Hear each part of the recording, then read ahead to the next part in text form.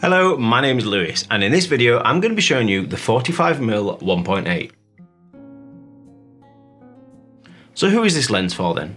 Well, if you're looking for your next lens and you want to be nice and lightweight and small while still improving your image quality, working for both videos and photographs, and blurring that background on your portrait shots, then this is the perfect one for you.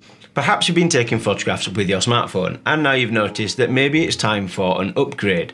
Well, this lens will give you what the majority of phones try to replicate digitally, which is this blurry background that you do see in the portrait modes on mobile phones. This will do it consistently and naturally and give you that perfect results that you've always been wanting. Whether it be as simple as taking photographs of your coffee in the coffee shop, maybe your new outfit that you want to show your friends, or even something as crucial as taking photographs of the children growing up. No matter where you are, whether it's nature, on holiday, at home, this is the lens that is perfect for expressing your creativity. So the lens is fixed to 45mm. So there's no zooming in or zooming out here, but you do get a 1.8 aperture.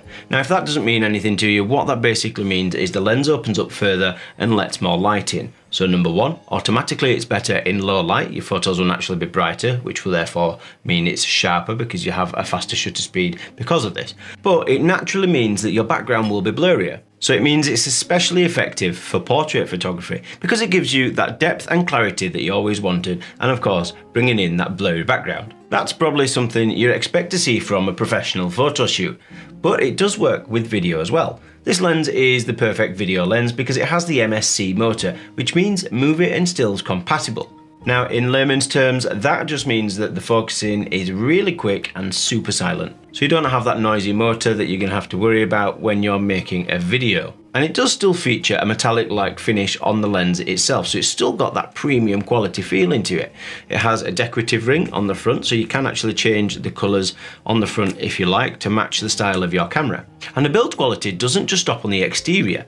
Now when you look inside and have a look at the optics, they do deliver depth and clarity that you would expect to see from a high-end lens, which means you can expect to see your images maintain the sharpness right up to the edges of your photograph. So when you take a step back and have a look at just how small and lightweight it is for the optical quality that you're going to get, you start to see that this is a must-have for any enthusiast's camera bag. So I hope this answers a few questions for you. Thank you for watching, and hopefully I will see you on the next video.